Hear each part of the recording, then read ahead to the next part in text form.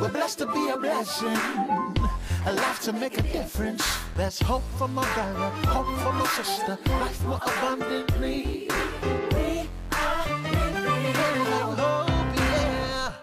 Hello, family. This is Dewey Smith. I want to welcome you to another segment of the Living Hope broadcast, an outreach ministry of the House of Hope, Atlanta. I'm so excited that you tuned into our service on today. I pray that this broadcast is a blessing to you and your entire family and community. And by the way, if you're ever in the Metro Atlanta community, please feel free to stop and worship with us at the House of Hope. We're located about 15 minutes from downtown Atlanta on the east side, and our worship celebrations are held every Sunday morning at 7:30 and 10:15. And of course, each Wednesday at 12 noon, we have a lunchtime with the Lord Bible study, then a 7 p.m. evening Bible study. Come by and worship with us, fellowship with us. I love to personally meet and greet you. Or you call a friend, call a relative, call a neighbor, and let them know that Living Hope is on the airwaves. We're presenting a practical word to a perilous world. I want you to know that's some good news today. Get your Bibles and be blessed by this wonderful, wonderful teaching that's transformative. God bless you. James chapter 1, verse 19. When you have it, say, I got it, I got it. Now, what I want you to do, if you don't mind, I'm going to be reading from the Message Bible just to establish this subject. It's a little more contemporary, and I just like the way it's worded. I try to use about 6 or 7 different translations in my study and my preparation, and depending on the language or the scholarship or the etymology of a particular text, I vary which translation I use based upon that particular message. But this one here, I think is going to be a blessing to you. You got James 1:19? Listen to what it says. Post this at all the intersections, dear friends. Lead with your ears. You see that? Follow up with your tongue. And let anger straggle along in the rear.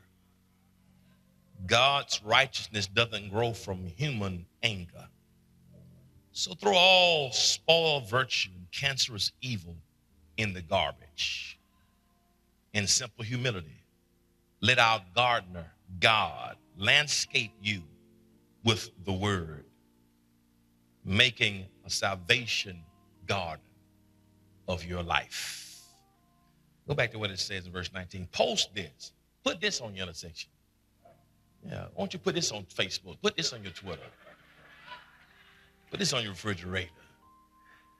Lead with your ears. Follow up with your tongue, and let anger straggle along in the rear. I just want to talk this morning, simply that thought, can we talk? You may be seated. Can we to look at your name and say, can we talk? Can we talk? Can we talk? When we talk about human communication, that deals with anyone who we're matched with, anyone who we're paired with, anyone who we are joined together with, anyone who comes alongside, that can deal with a companion, that can deal with a child, that can deal with a coworker, that can deal with someone that you just meet arbitrarily in your own endeavors, in your own affairs. At some point in all of our lives, we have to communicate with different people. And yet what I've discovered is many of us don't really understand what communication is. Communication, I've discovered, is one of the leading causes of divorce, even amongst people who know each other. What I've discovered, it's been said that many men don't know how to properly communicate their feelings, because many men have been taught to bottle everything up and to suppress what they feel. They don't know how to properly share that without feeling weak. We've also talked about the challenges of communication. It's been said that the average woman has about 30,000 words a day. The average man has about 7,000 words a day. And by the time you both get home from work, she's still got 15,000 words left. And all 7,000 of yours have been utilized. And while that may be funny, it presents some challenges in terms of how we communicate and the inability to do that. I want to share here that the challenge with communication is what happens when we have an opposite viewpoint of the context. What happens when there is a communication, but people can't see things eye to eye? Have you ever wondered, how is it that two people can see the same situation and yet can see and experience the same situation and come away with two totally different perspectives? that they will fight and hold on to their grave. How can you witness and see the same thing and yet come away with two different perspectives? It's based on the lenses through which you're looking. And also it's based on the spirit in which it is given or received. There are a few things that lead to unhealthy conversations, particularly as we talk to God. We know that God wants us to talk to him. As a matter of fact, in the book of Hebrews, the writer said we can come bold before the throne of grace, obtain mercy and find grace to help us in time of need. Even God said in 2 Corinthians 7:14, if my people, which are called by my name, shall humble themselves and pray. So God wants us to pray. Jesus said, ask and shall be given. James said the prayer of the righteous avail much. So we know that God loves it when we communicate. Luke 18:1, the Bible said the man ought always pray. So God says, draw nigh to me, or draw nigh to you. God is always open, always listening. God loves it when we communicate with him. But the challenge is when we're trying to communicate with each other, the people with whom we are related or come into contact don't always have the same aspects or attributes that God does.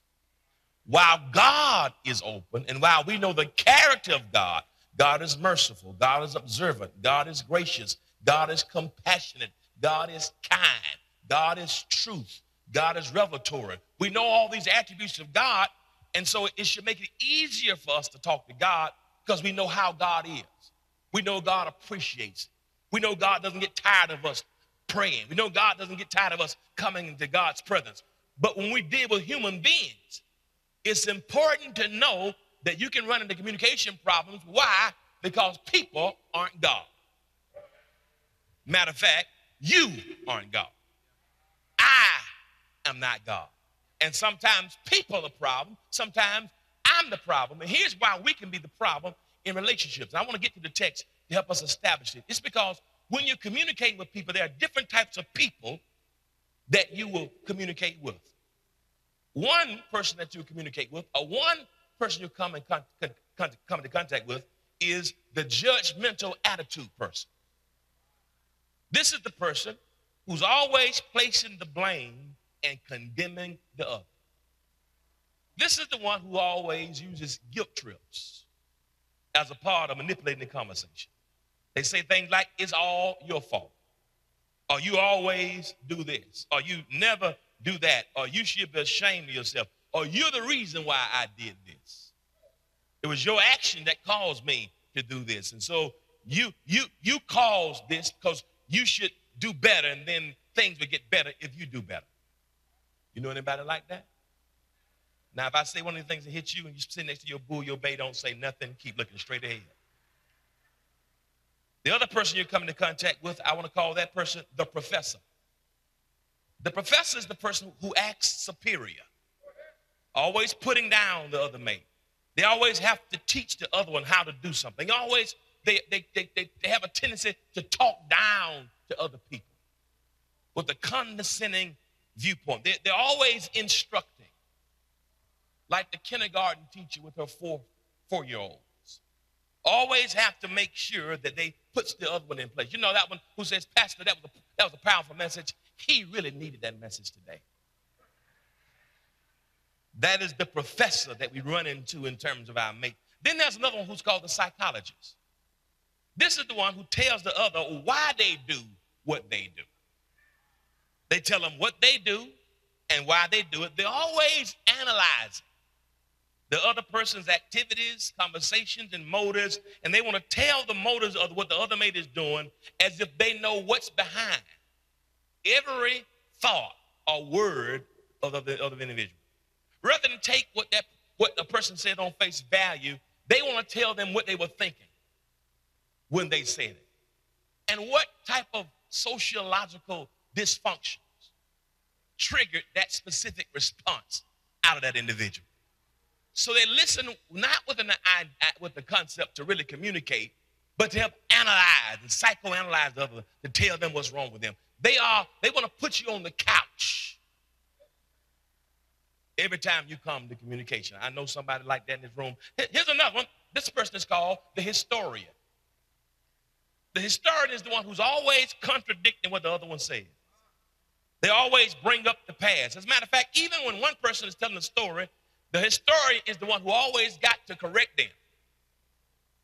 If one person says, you know, it was a Saturday in April. No, it wasn't a Saturday in April. It was a Thursday in May. Rather than let the person tell the story, the historian is the one who always brings up the past, always correcting the other ones, always bring up, always the I remember when. The historian is the one who rarely lets things go. Even if you've moved on from a bad spot in the relationship, the historian is the one who, as soon as trouble rises, goes back to pick up something that was supposed to have been buried, stuff you've forgotten about. I wish I had a witness. The historian is the one who can remember when you wasted something on her skirt at the prom in 1986 at Washington High School. It's the one who always brings up stuff from the past that's negative in nature. There's another person we run in contact with. This person's called the dictator. This is the one who uses verbal force, places the man, who tells the other one what they're going to do. Some even use physical force. If you do this, then I'm going to do it. You better not do this. Do it again and see what happens. This is the one who talks to grown people in that type of language to let them know what's going on. This is the lady who has learned to put her husband on punishment.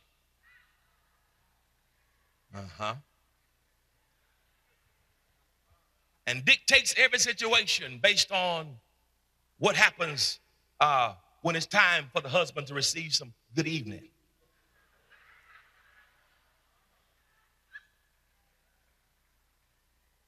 It's manipulative. In order to get what they want, they place demands to tell the other what we're going to do, how we're going to do. The other one, the sixth one, is the comparer. The comparer is the one who's always making comparisons. My other friend wouldn't do this. You don't do this. My first girlfriend didn't handle things like this. This is the one who says, this is the man who says, you don't make biscuits like my mama. And then the wife responds, and you don't bring home the dough like my dad. Y'all not gonna help me fix this morning. Y'all making me work real hard this morning. This is the comparer. It's always something difficult going on. And the other one I want to call the conversation finisher. And this is one of the worst ones to me. This is the ones, you ever met people that when you're trying to talk, that rather than let you say what you're going to say, they try to finish the conversation. They try to finish your thought. You be having a conversation in mid-sentence, and before you can get out, their mouth already moving. Shut up and let me finish saying. Does anybody know anybody who has any of these attributes on this page? And if any of you know anybody, or if any of these attributes fits you, then you qualified to be on the couch, Dewey's homiletical couch this morning here at the 7:30 service. Because what I want us to understand is that we all have different personalities, idiosyncrasies, and it's okay. Most of these things we learn in our upbringing. If you came across many men who had quiet fathers, take on quiet dispositions. Many women who had more demonstrative mothers, they become more demonstrative themselves. People who experienced abuse are more likely to become abusers. Persons who face verbal abuse are more likely to become verbal abusers. It's all a tendency. It's all a part of our makeup and sometimes even part of our own upbringing, our sociology. The question we really got to ask ourselves is, how do we grow in relationships, particularly in our conversation? James here, the half-brother of Jesus, in a very practical manner, says something that is interesting. James says to us that as it relates to having conversations, James says something that's very intriguing. He says if you want to have conversations and really have effective communication, he said the first thing that you got to do is understand this. You have to learn how to lead with your ears. Now, it's amazing because we think communication that it starts with my mouth. James says the best communication doesn't start with your mouth. Rather, it starts with your ears. So why does communication start with our ears? I want to say that it should start with our ears because communication often falls through the cracks because of our inability to properly hear. Because we don't have the ability to listen properly. It's amazing how even when you go to the doctor, I have to go to the doctor for my throat because of preaching, and there's a doctor that I have to go to. It's called the ear, nose, and throat doctor. And you will see it's amazing how the ears are often connected to the mouth and throat. That there's a connection there. That sometimes if a person can't hear, a person can't talk. When people are mute, it's typically because they're deaf. The inability to speak is often a result of the inability to hear. Are you listening to what I'm trying to say? The challenge with that is what happens when there's nothing wrong with our physical hearing. Every time someone invests, every time someone's a partner with us, they help us to reach other boys and girls, to reclaim them from child sex trafficking. Whenever someone invests in us, they help us to touch the young boy, the young girl who has HIV. They help us to minister to the woman who's been battered, the child who's been battered that has nowhere to go. So they help us to go out and make a difference in the world. Partnering with E. Dewey Smith Ministries connects you to a growing global outreach, touching the lives of the battered, imprisoned, sexually abused, and needy. But by partnering with us, you really become partakers and not just part of the responsibility, but also the blessing. So we're just excited to have persons who want to make a difference for Christ. We're excited about people and transforming the world. Impact the world with your partnership with EDS Ministries. Your monthly donation of $25 or more helps to impact the lives of thousands. Join Carpenters at Work. Become a partner with E. Dewey Smith Ministries today. Because of wonderful people like you, people around the world are hearing the word of God. How good it is. A word spoken in due season. I'm going to come back to that. I want to share it with you because when you go to verse 28, Solomon continues the conversation. He says here in the 28th verse, listen what he says. The heart of the righteous studieth to answer, but the mouth of the wicked poureth out evil things. Listen, the heart of the righteous studieth to do what? To answer. Meaning that when it's time to have communication, that before I initiate it or before I respond, I've taken time to be attentive to what I have to say or what I have to respond to. I'm going to come back to that in a moment because it's very, very powerful. Because many of us in conversations have not learned the importance of hearing before responding to a matter. You know, years ago when you would go to the drive-thru, you say, I want a Whopper Junior combo with no mayonnaise, extra pickles, extra onions, make medium fry and a Diet Coke. And you get up there and pay for the money, get your bag and get home or get to your work, and you got a fish sandwich, some onion rings, and a large Dr. Pepper. The problem wasn't that you didn't effectively communicate your order. The problem is because of the system it was on, or because of the headsets, they were not able to properly hear your order. So now somebody came with an ingenious idea in a lot of drive-thrus that when you go and order it now, they have a screen there. That when you place your order, simultaneously or subsequent to you giving your order, they would show on the screen what you said. And then it would ask you, is this what you said you wanted? You can look at it and then make the correction right on the spot. And then when you get to pay for the food to get your money, there's a larger chance that what you order is going to be accurate. Now, you still go to some place and Shaniqua going to get it wrong, but for the most part, when they put the screen up, y'all know I'm telling you know I'm telling the truth. You get screwed up at the drive-thru all the time, amen? And so, but the purpose of that, it is to not just get the order, but also to communicate back to the one who made the order to make sure it's accurate. Here's what we don't do in communication. Sometimes if a person or your mate or your child or your sibling or a coworker is telling you something, sometimes you can respond based on what you think you heard. Well, y'all not going to help me preach you. And you got swole up and you get ready to go off something you think you heard. Oh, what's up? That's not what I said. And now your blood pressure's up. Y'all know, you got veins popping out your neck. Your eyes are red because you responded to something that was not even the context if you had just taken the time.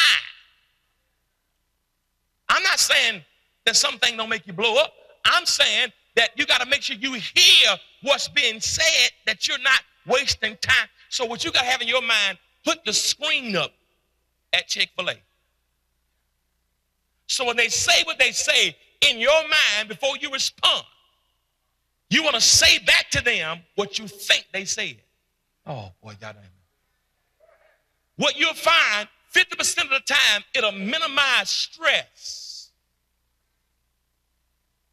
Because it showed them that you clearly heard, and you would know what to properly respond to and what to fix. I'm going to tell you another problem with communication that's different now in terms of hearing with your ear. The problem that's affected by that, when James says lead with your ear, the problem now is our conversation now has increased 70% by our eyes. Let me tell you another communication barrier that I don't think James thought about: text messaging.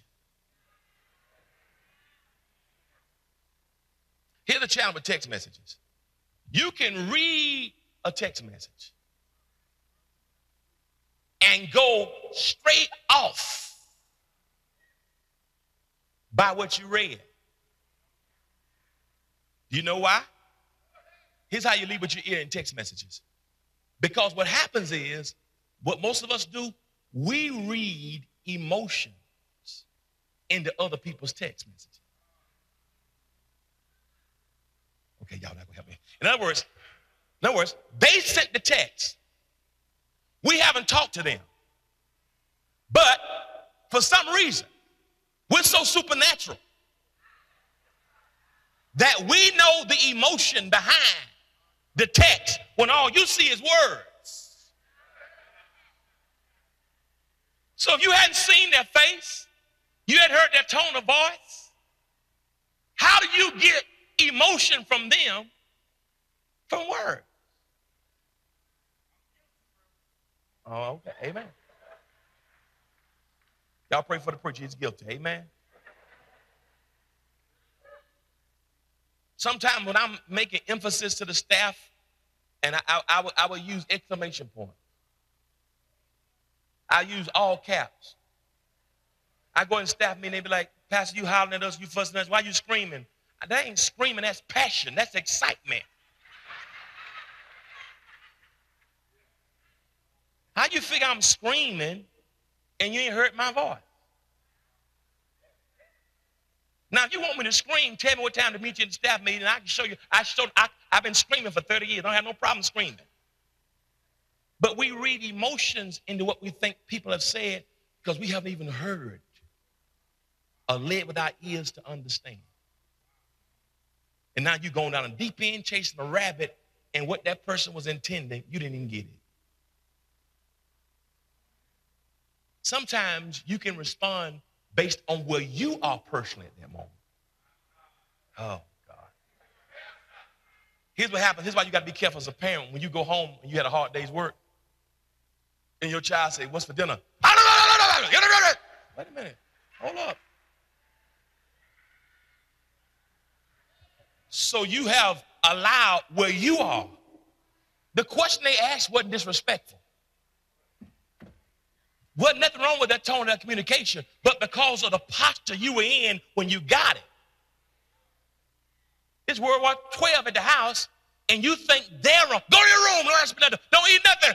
Go on a 7-day fast. Because you weren't in the right position. Or because somebody else made you mad, now you bring that into contact with everybody else and you respond with other people. Why? Because you haven't heard them. You're still listening to what somebody else said. You haven't led with your ear in terms of that person who's had that conversation. Am I doing all right? Y'all don't like y'all don't like this sermon. Let me give you another one right here in Proverbs. I hope this makes sense. There's another one in Proverbs about leading with your ear. Let's check this one out. Go to Proverbs 18 and 13. This is another good one. This is a very good one. This is good for couples too. Here's a powerful, and I'm going to move on because I got 3 more things to tell you. All right, y'all got Proverbs 18:13? Listen what it says right here. Proverbs 18:13. He that answereth a matter before he heareth it, it is a folly and a shame unto him. Which means you responded to something that you ain't heard. Solomon says, you foolish, and you done shamed the whole house. How many of you, be honest, have a problem sometimes when people are talking, you're not listening to see what they're saying, you're listening to defend yourself or to show them what they're saying is wrong. Lift your hand and tell God thank you. If that is a challenge, what Solomon says here, what James says is, you will hurt the chemistry and the peace and the anointing of your house simply because you're leading with your mouth and not leading with your ear. Let's keep going. Number 2. So not only if we're going to talk, should we lead with our ears? Number 2, learn that your words should be the effect. Learn that your words should be the effect. What do you mean by that, Dewey? Well, back in the book of James, well, I'm just going between James and Proverbs today. We'll move a little bit, but just James and Proverbs. We're going to look at James as the main passage, the other ones to further illustrate the point. Look what James said in James 1. Let your ears, he says, post this on all the intersections, dear friends. Very simple. Lead with your ears. James 1:19. Lead with your ears. Then he says, check this out. And once you've led with your ears, now follow up with your tongue. James says, in effect, that's the exact reason God gave you 2 ears and 1 mouth. You should spend twice the time hearing and half the time talking. But some of us need to buy Charmin 5 miles because we always got the diarrhea of the mouth. Do they sell a Pepto-Bismol for the mouth? That's a real good invention. Let's talk about that after the service. A Pepto-Bismol for the mouth. Here's what he says in effect. So once you've led with your ears, he says, now. Family, I hope you've been blessed by the message. Got to stop there. I'm certainly out of time, but not out of message. You need to get this entire message right now for you and your family. The information is on the screen for how you can get it. I want you to get it. Maybe you know someone who can benefit from it. Come on, get it. Show it into their lives so they can be empowered and encouraged just like you have been. And by the way, I want you to know, if ever you're in Atlanta, come by and worship with us. We're a church that ministers to 5 generations. We have great outreach ministries for our community, domestically and around the world. I got to leave you now. The time is far spent. But always remember this. If you will be good to God, then God will be good to you. You've been watching Living Hope. See you next time.